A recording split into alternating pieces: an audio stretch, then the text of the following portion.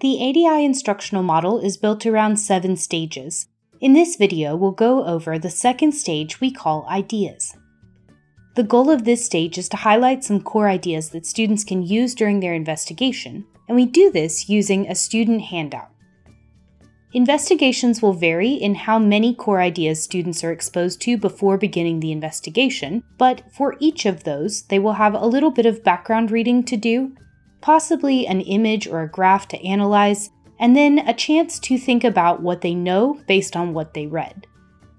Some key things to keep in mind as a teacher during this stage include making sure that this stage is all about helping them figure things out, not having it be something where they are learning about all of the content that they're going to need.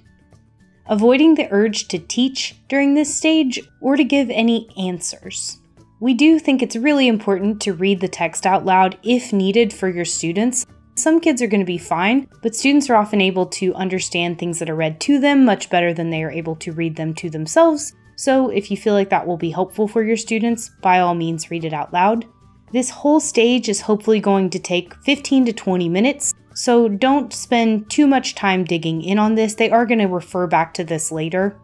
And the last one is encourage students to annotate. Use our poster or your school's annotation strategies, whatever you would like to do. But the more that they mark the text up at this point, the better able they're going to be to quickly pull what they need to when they're looking back so they can write their paper or create their argument board.